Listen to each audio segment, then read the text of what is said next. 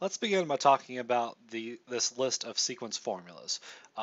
For this video, we'll need to know when certain fractions are larger or smaller than one another, and it's going to be useful to know these simpler facts in order to break down these fractions into simpler problems.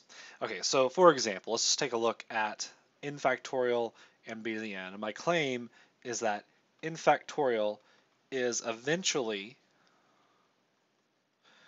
larger than b to the n. Now b could be any number greater than 1, so let's just assume that for our special case, let's assume b is equal to 3. So to prove this, or just to, not to prove this, but to give you a reason to believe it, I'm going to do a chart of values. So we'll pick different values for n, and we'll see how those affect n factorial and 3 to the n. So 0 factorial is 1, 1 factorial is 1, 2 factorial is 2, 3 factorial, we'll multiply that 2 by 3 to get 6, 4 factorial is 24, 5 factorial is 120, 6 factorial is 270. Now let's compare this with 3 to the n. Well, 3 to the 0 power is 1, 3 to the 1 power is 3, 3 squared is 9, 3 cubed is 27, 3 to the 4th is 81, and then we'll multiply that by 3 again to get 243. Multiply that by 3 again to get 729. Let's keep going with this, a couple more. 7 factorial would be 720 times 7 is 5040. And then down here, we'll multiply 729 by 3 again to get 2187. And we'll do one more for good measure. 8 factorial would be 7 factorial times 8, which my calculator says is 40,320. And then 3 to the 8 power would be 3 to the 7 power, 2187 times 3, which my calculator says is 6561.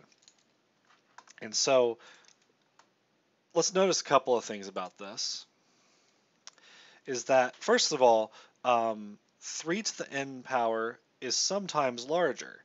In fact, for a little while, 3 to the n was larger, all the way from 1 to 5. However, eventually, n factorial became the larger number. And it's going to stay the larger number, because what you can do is you can notice that, well, from step to step, what are we doing here? We're just multiplying by 3 each time. Every time you raise your power, you're multiplying, that's multiplying x. I'll use a dot for that. We're multiplying by 3 each time. And that explains why it starts out bigger for a little while. Because up here we just multiplied by 1. Here we just multiplied by 2. Here we multiplied by 3. But now we're going to be multiplying by bigger numbers, by 4, by 5, by 6. But down here we're going to keep multiplying by 3.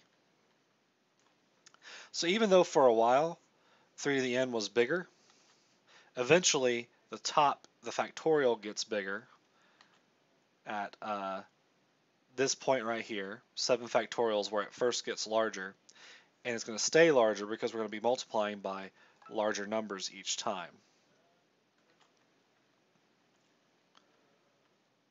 Okay, so that's what I mean by eventually bigger, is that if you go out far enough, you plug in big enough numbers, n factorial is going to be bigger than b to the n to the n power is going to be even larger than n factorial. But any exponential, where the variable is in the exponent instead of in the base, that's going to be larger. And then these polynomial powers are going to be larger than logarithms. And of course, any positive constant is going to be, because it doesn't change, it doesn't get larger, it'll be smaller than any of these, which are growing to infinity.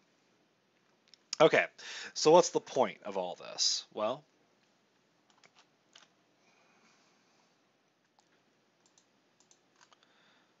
take a look at this example.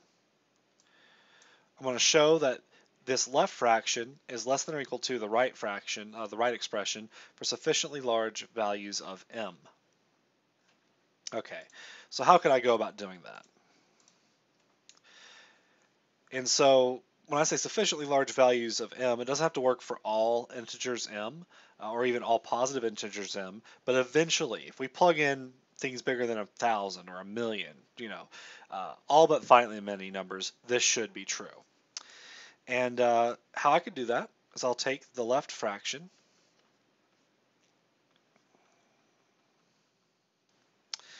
and I'm trying to make it less than or equal to. So what does that mean? Well, what it means is, because I'm dealing with fractions, I need to make sure that the top is either the bigger or the same, because it's less than or equal to, so the tops should be bigger or the same on both of these fractions I'm going to write here. And on the bottom, it needs to be smaller or the same. And let's think about that for a second. Why does it need to be smaller? Well, smaller denominator means you're dividing by a smaller number, which means you get a bigger number. So that's what we're going to do. We're going to make sure we're making the top the top bigger and the bottom smaller, or that one over both of them could be the same. So let's see here. We're going to try and make it look like this fraction here. Well, I'm going to start because the bottom part reminds me a lot more. This is the same thing as 2 times 1 over 2 to the m, or 2 over 2 to the m. Those are all the same thing. So I'm going to try to make this denominator look like 2 to the m. Okay, well, to make this denominator smaller, I could always just get rid of the plus 5, right? Get rid of that plus 5, that's smaller. Okay, and then that's going to make it look a little bit closer to this 2 over 2 to the m that I'm trying to make it equal to. Now for the top, I want to make it bigger or the same. And well, what could I do? Well, I could look at my list of sequence formulas, and I notice that m cubed, or any positive constant like 7, those are both smaller than b to the n power, where b is greater than 1. So for example, I could do 2 to the m. I'm using m's, of course, in the place of n in this problem. Both 7 and m cubed are less than or equal to 3 to m for sufficiently large variables m. So I'm going to take both of those. I'm going to replace those with 2 to the m plus 2 to the m. I've made both of them bigger for sufficiently large values of m. And you could just test this. If you just plug in the number 10 into your calculator, you can see that this would be 1,007 on the top here. Over here, it would get you a number bigger than 2,000. And on the right, if I simplify this, I get 2 times 2 to the m over 4 to the m. That's 2 times 2/4 to the m, and that's 2 times 1/2 to the m. All right, so that finishes my proof there, that the original fraction is less than or equal to the given expression. Now you might be wondering, what's the point of this? We've been talking about sequences and series. How can we use this to talk about the convergence of a series? And that's where the comparison test comes in.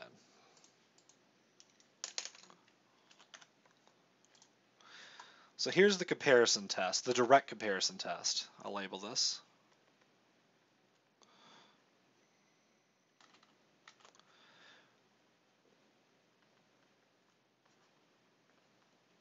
Sometimes called DCT for short. And it looks kind of technical here, so I'll go through this, but I'll explain this intuitively what's going on here. So we're starting with a series, and the terms, we can't have any negatives to mess us up here. So we're dealing with all zeros and positive terms. And there's two cases. We could compare against a convergent series that is bigger than the series that we're asked about. And if so, our series converges as well.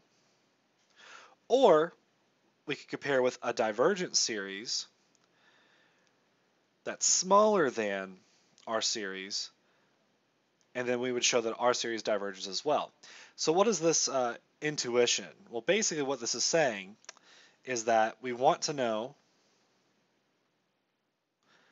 about this series. That'll be our AN terms. We should know that the BN series here, we should know that it converges or we know that it diverges. And the idea is that if we know it converges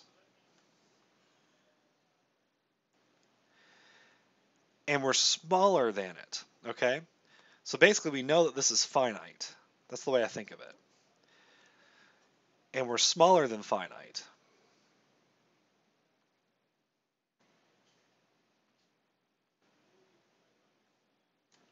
Okay? Well, if we're smaller than finite, and because we have non-negative terms, we're bigger than 0, so we're between 0 and finite, and we're monotonic sequence, that's what's going to be enough to show that the series, the sequence of partial sums converges. Meanwhile, in this other case here, it's got messy, so let me get rid of a lot of this notation. Down here, we know that we're divergent, and now we're bigger than, in this case, if it diverges, it's going to diverge to infinity. So we think of this as bigger than infinity, because the terms here are smaller than our terms. So our sum must be bigger than the infinite sum of the BNs, and we already know that that's infinite. And if we're bigger than infinite, we're also infinite. So there's my intuition. Okay, let's put this to the test.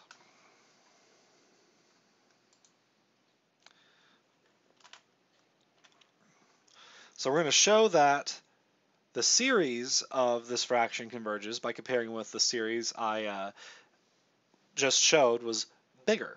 Okay, so the direct comparison test, the way I would solve this problem, is simply I'm comparing with, this is a convergent geometric series, because the ratio of 1/2 is absolute value, it's less than 1. So it's a convergent geometric series. So we're comparing with a convergent series, which means that these are going to be our BNs, these are going to be our ANs, and what we need to do is show that the AN is less than or equal to BN. M cubed plus 7, 4M plus 5 is less than or equal to, and we need to do some work to get that it's less than or equal to 2 times 1/2 to the M. But we did that. That was the previous example. We did that exact work in the previous example. So as soon as we've done this direct comparison test, we could write, since the series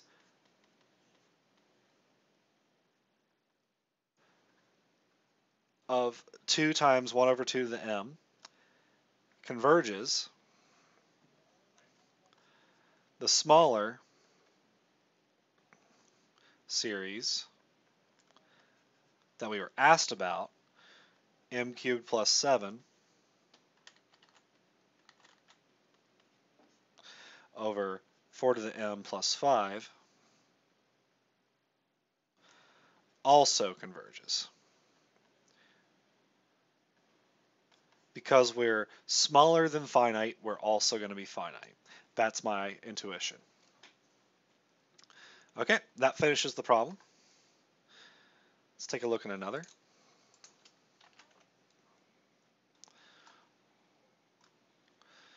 Now, most of the time, we're not told if the series converges or diverges. In this case, we're asked to figure it out for ourselves. So, usually the way we approach this is we're going to take a look at the biggest terms on the top and bottom. And I happen to know that 2 over n to the 1/3 Well, it's a p series, right? N equals 1 to infinity. P series, and the p, which is 1/3, is less than 1. And in that case, for p series, less than 1 means diverges. All right. So what does that do for us? Well, this is all kind of in my head here. So you do that in your head or in the margins somewhere. And the point is, you need to know, before you start using the direct comparison test, you need to have a good guess as to the answer. So my guess is that it diverges. So now I need to prove it using the direct comparison test. 2 over n to the 1/3 plus 5. And to prove divergence, we need to show that we are bigger than infinity. Convergence says we need to show that we're smaller than finite. For divergence, we need to show that we're bigger than infinite, because that's what a divergent sum of positive values would be. It would be an infinite sum. So, well, that's all well and good. Let's see, how would I go ahead and prove this? Well, remember, I need to make, this is backwards of what we did before. This is trying to make the fraction smaller. We need to make sure the top is smaller or the same. And on the bottom, we need to make sure it becomes bigger or the same.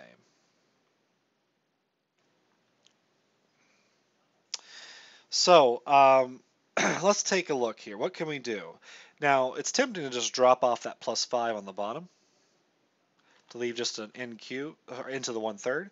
But the problem with that is that we've made it smaller. All right, we got rid of some stuff on the bottom. We're dividing by a smaller number, which makes a bigger fraction, which means that my inequality is pointed in the wrong direction. Okay, well, back up. So instead, what do we need to do? Well, what we could do is we could change this 5 into something that's eventually bigger, such as another n to the 1/3. If we go way back to the list, notice that any positive constant is eventually smaller than n raised to any positive power. So I took my constant 5 here and notice that it was smaller than n to the 1/3. You know, you plug in, say, 1,000. The cube root of 1,000 is 10. The cube root of anything bigger than 1,000 is bigger than 10. So we've definitely made it bigger than 5. All right. On the top, I think I'll just leave that the same, because now on the bottom I can combine those, and that gets me 1 over n to the 1/3. Notice that I do this, there's no limits involved here, it's all just the fraction. There's no series involved here. I don't write the little series sum here because I'm not dealing with that right now. I'm comparing the terms of this series, and now I can say that since the smaller series, sum of n to the 1/3, it equals 1 to infinity, that's a divergent p-series. Because my guess is going to turn out to be right. I found a smaller divergent series. The bigger series, the one I was asked about, 2 over n to the 1/3 plus 5, also diverges. Because I proved that my series that I was asked about is bigger than a series I can prove has an infinite sum when you add it all up. My series also cannot add to a finite sum because it's bigger.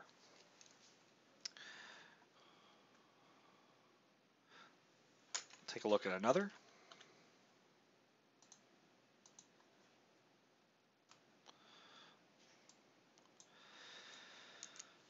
So this is an example of something I could use the integral test for. If I wanted to turn this into an integral, I could. But I think this is even easier using the direct comparison test. Well, first of all, do I think it's going to converge or diverge? And the way I would do that is just notice that, well, if I take this e to the k over e to the 2k, the biggest things on the top and bottom, that's e over e squared to the k. So that's 1 over e to the k. That's a convergent geometric series. So I do all that, but I do this in my head just to get my guess. It can't be part of my solution. It's just guesswork. But my guess is that it converges. So now I'm going to prove it converges using the direct comparison test. I'm going to take just the terms of the series, and to prove that it converges using direct comparison, I need to prove that it's smaller than another convergent series. Okay, so let's think about this for just a moment. I need to make the top bigger or the same.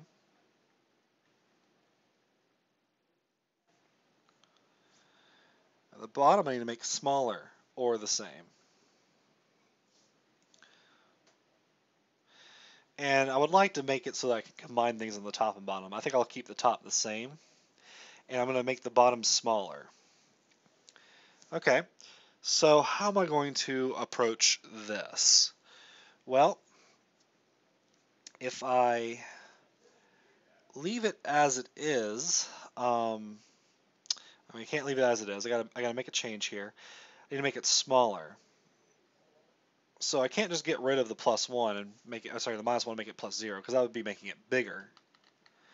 So I've got to subtract even more than what I'm already subtracting. So one way I could take care of this is I could subtract half of an e to the 2k. It sounds reasonable. Just think about it for a moment. That half of e to the 2k for values of k, that's going to be a bigger number than 1. But since we're subtracting it, we're making it a smaller denominator, and that's what's important. Once I've made that observation, I can combine these terms. I got 1 e to the 2k minus a half e to the 2k. That leaves me with 1/2 e to the 2k, e to the k on the top, and then I'll factor out e to the k over e to the k, leaving me with 1 over 1/2 e to the k, and that's 2 over e to the k, or 2 times 1 over e to the k power. All right, this is not the same convergent geometric series we got a moment ago, but it is a convergent geometric series when we make it a series. Since the bigger, I proved that it was bigger, the bigger series, 2, 1 over e to the k. It actually doesn't matter what your starting index is because that will not affect convergence, but it converges. The smaller series that we were asked about, k equals 3 to infinity, not that it matters, but we do have to respond to the original question, k equals whatever to infinity would also have to converge. We proved that the series we were asked about is smaller than a finite series, therefore the series we were asked about is also finite. That's what convergent means. One more example.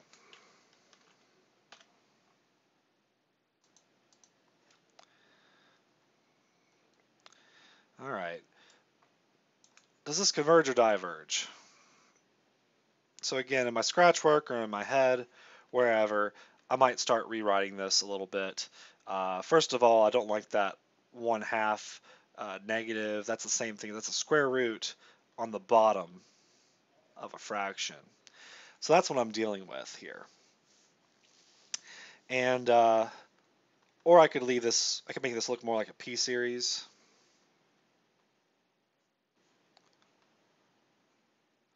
It's not quite a p-series. If we got rid of this natural log of m, that would be a p-series. All right. So these are not equal to each other though, because I did some scratching out here.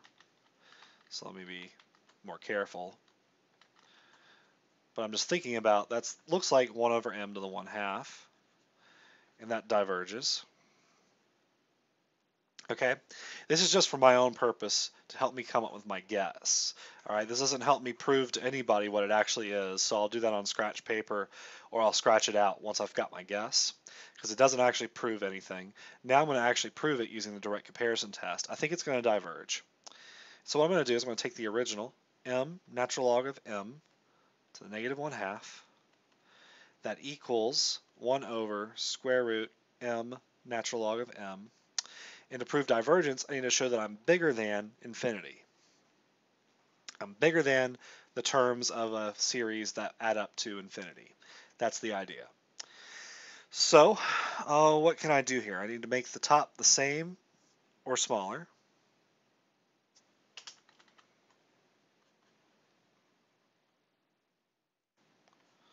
And the bottom needs to be bigger or the same.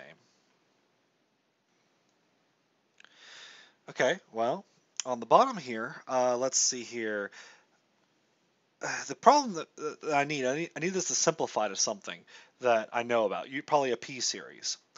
And if I take a look at this, well, I really don't like the natural log. I'd like to get rid of that.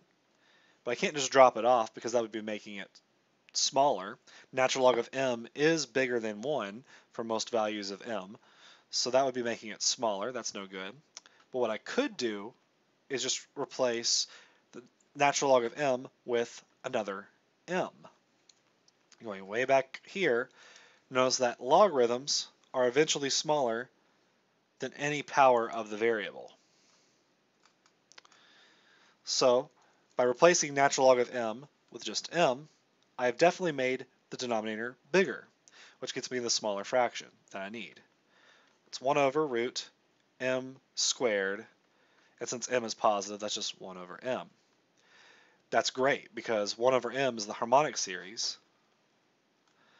Since the smaller harmonic series, we know that diverges. The larger series we were asked about started at m equals 2, but it would be true no matter what m started equaling. M natural log of m, negative 1/2, also diverges.